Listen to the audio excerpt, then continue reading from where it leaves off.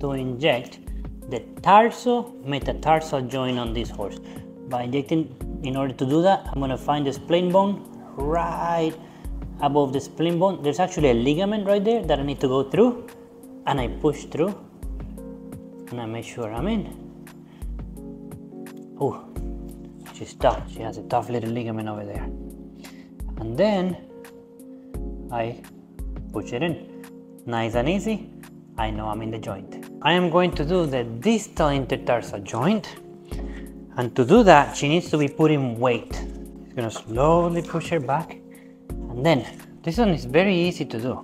Find out where I did my previous injection. I draw a horizontal line, lateral to the extensor tendon, about 2 millimeters above, boom. And guess what? We got fluid. You see that fluid?